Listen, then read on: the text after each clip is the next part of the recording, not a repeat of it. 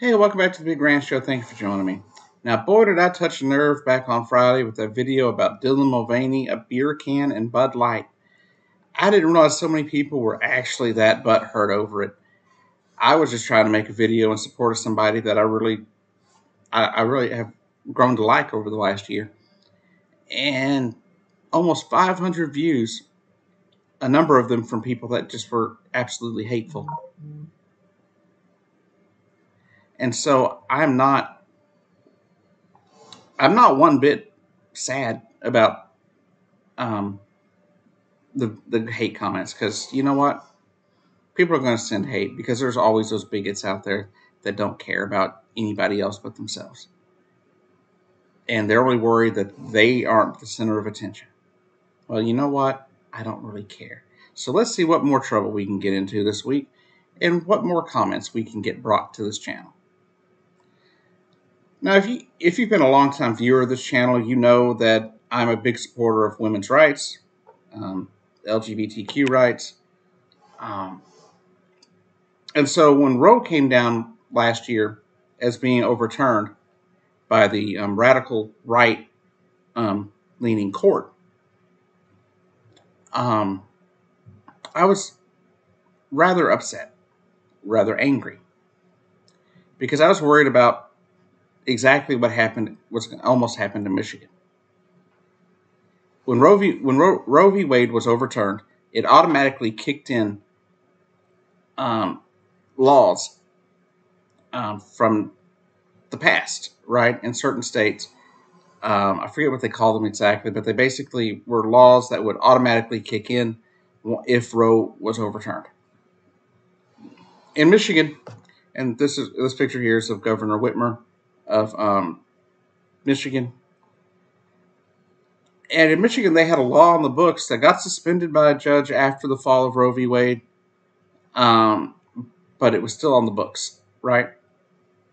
From 1931, a law that banned all forms of abortion and all abortion, regardless of reason. Rape, incest were not part of it. Life of the mother still wouldn't have been allowed.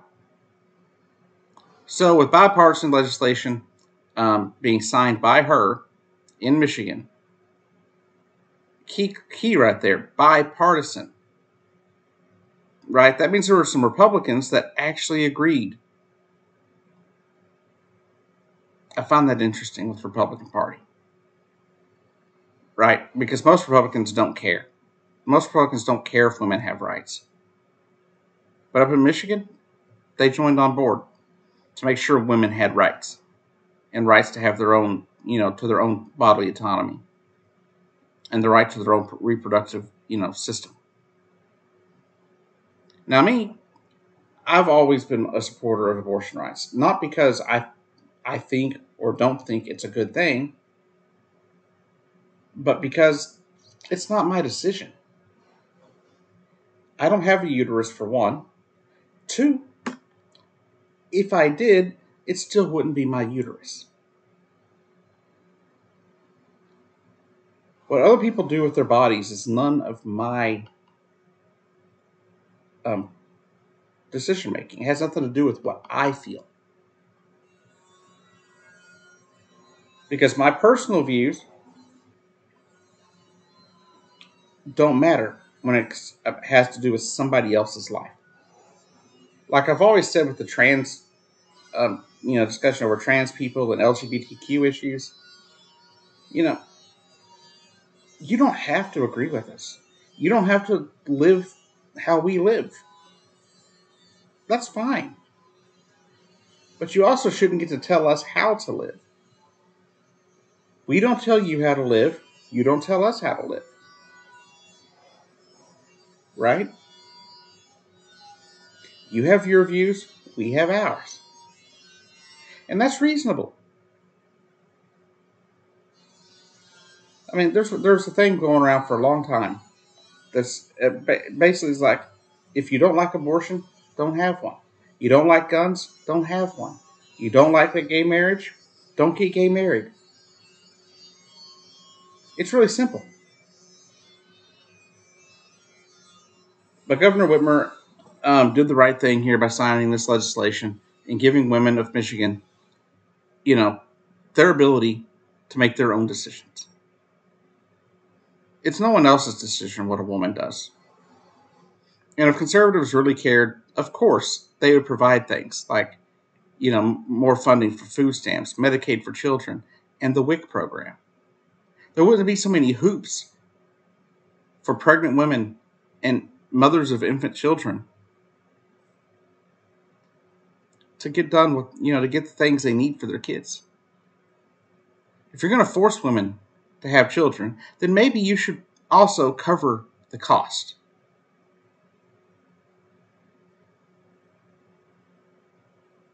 Because it's a very economic decision a lot of times for people. Say they already have 4 or 5 kids and they can't afford it. They don't have health care, so they can't afford to go to the hospital and have the baby, or do the proper prenatal, checks and everything that a fetus needs, and so it can grow into a good, healthy child.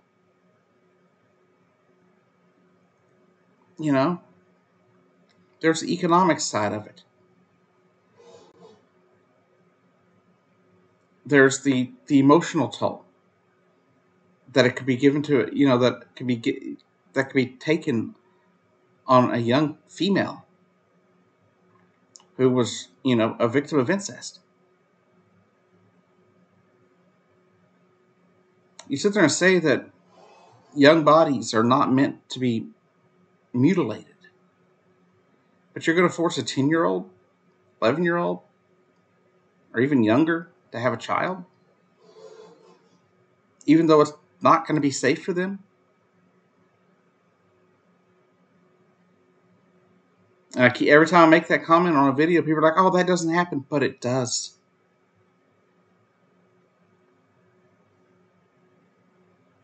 It sadly happens more often than you would like to admit or that you would like to know. Things you come across when you do a lot of research for news stories. You come across a lot of disgusting things that you realize just how bad it can be for people. It wasn't that long ago that a 10-year-old girl had to be ushered out of her state of, I believe, of Indiana, and taken to another state to have an abortion because her state wouldn't allow her to have one. And the doctor that sent her and her parents to go have this done, the doctor was under, investigation for it. Now, the doctor's been cleared of all wrongdoing since then, but it happened. And the laws have only gotten stricter in places like Indiana. So thanks to Governor Whitmer, women keep their reproductive rights, their bodily autonomy in the state of Michigan. Anyways, this has been the Big Ranch Show. I'll see you down the road.